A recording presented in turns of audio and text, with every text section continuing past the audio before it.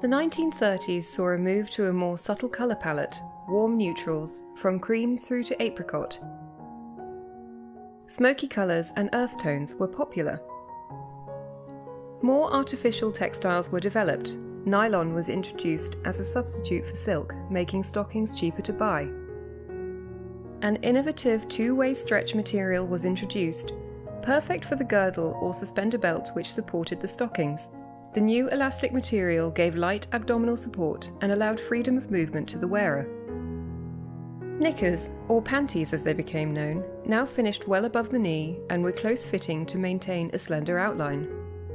The brassiere had developed from the bust bodice of the 1920s, and it was during the 1930s that the term bra came first into use. Rather than compressing the bust, the bra now provided lift, support and separation. The waist petticoat was replaced by a knee-length princess petticoat or slip, often fastened at the side with poppers to maintain the slender fitted outline.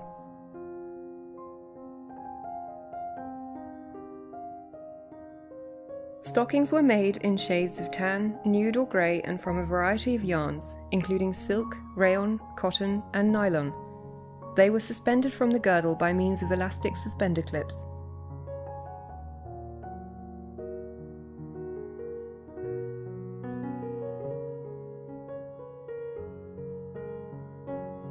Hair was worn short, close to the head and in a permanent wave. The bias cut became fashionable. Fabric was cut diagonally across the grain, creating a natural elasticity. This enabled the fabric to curve closely to the figure without being restricting. A wide range of well-designed paper patterns were available to the home dressmaker. This blouse is made from a simplicity pattern and the suit a butterick pattern of 1936.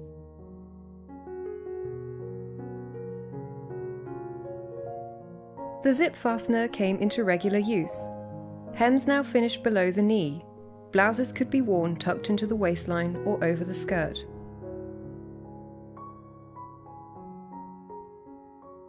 Padded shoulders came into vogue, sharper lines were featured and narrow belts emphasized the waist. In 1929, the Wall Street crash had brought the Roaring Twenties to an abrupt end.